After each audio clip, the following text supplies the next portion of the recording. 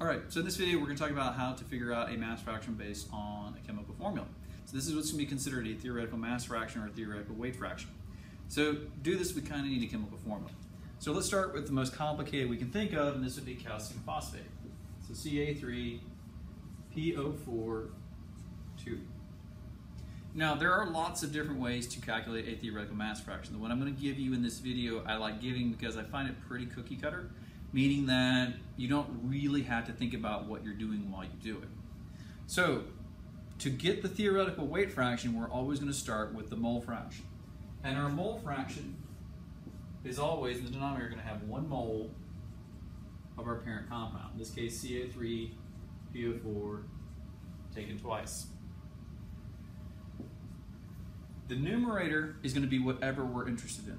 And the number that's going to appear on top depends on what we're interested in. So let's say we're interested in calcium. Well, it's going to be a mole of calcium on top. And if we want to know how many moles of calcium there are in 1 mole of Ca3PO4, well, we've got a 3 here, so this would end up being 3 moles of Ca. Now let's say I didn't want to do Ca, let's say I want to do phosphate. Well, denominator is still going to be the same. How many moles of phosphate are in this compound? Well, we've got a 2 in front of it, so we're just going to have a 2 here. Let's say we want to do really hard. How many moles of oxygen? Well,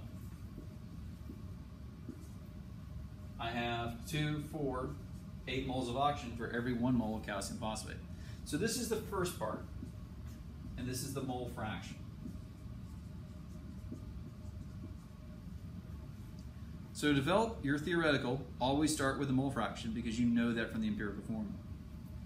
Next, you're going to have 2 conversion factors. All these conversion factors are doing are converting your moles to grams. So we're going to have 1 mole of one conversion factor for converting oxygen to grams. So for our mole of oxygen, we have 16.0 grams of oxygen. If we were working with calcium, we'd put in the weight of calcium. If we had phosphate, we'd put in the weight of phosphate. This first conversion factor is typically the one that corresponds to what's on top. Now again, your multiplying doesn't matter, but I prefer to do what I'm interested in first. The other one is going to be 1 over the molecular weight of the parent compound, and this is always going to be the same. So for every mole of Ca3PO4 taken twice, I have so many grams, or the molecular weight, calcium 3PO4 taken twice. So, first conversion factor converts the numerator to grams.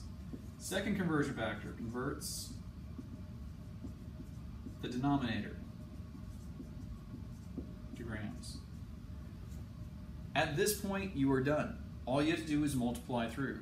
Take your mole fraction, multiply by your 2 molecular weights, one over the other, and this will get you a weight fraction. Now, 2 things about this. First of all, what are units on this weight fraction? There are 2 schools of thought on this. You have grams and moles. This should all be unitless when you finish because grams cancel out grams, moles cancel out moles. That is one school of thought. It is not necessarily right or wrong, but it is a one school of thought. The second school of thought is to say that, well, really, it's not grams, it's grams of oxygen and grams of calcium phosphate. So your final units on this are grams of what you're interested in divided by grams of parent compound. I personally subscribe to that second one because if you take a weight fraction and you say it's unitless, it means I can multiply it by any mass and get a meaningful number. If I keep the units of grams of oxygen per grams of calcium phosphate, I can only multiply by grams of calcium phosphate to get those out of the denominator to get me back to grams of oxygen. So either school of thought is correct. I just prefer the one that says the actual units are grams per gram. Now the second one, a bit more entertaining. How many sig figs are in this answer? Well, here's the thing. This is infinitely precise based off of chemical formula. Conversion factors should not affect your significant figures, and so this is an infinitely precise number, so we should have an infinitely precise answer. It's joy of theoretical, right? It's infinitely correct, even though we really can't measure infinite precision. Traditionally, what I say, do 3 sig figs in your final answer. So whatever your weight fraction is, just do 3 sig figs. Keep in mind, though, your answer needs to make sense. Weight fractions have to be between 0 and 1. So if you're getting a number bigger than 1, you've done something wrong. If you're getting Yeah, that's basically it. Yeah, make sure your answer is less than 1. So, summarize for you. Want to figure out a theoretical weight fraction? There's lots of ways to do it. Easiest way for me, use the mole fraction from the chemical formula and convert your moles and moles using 2 conversion factors to grams. Report your answer to 3 significant figures. Units of your weight fraction, grams of what you're interested in, divided by the grams of the parent compound.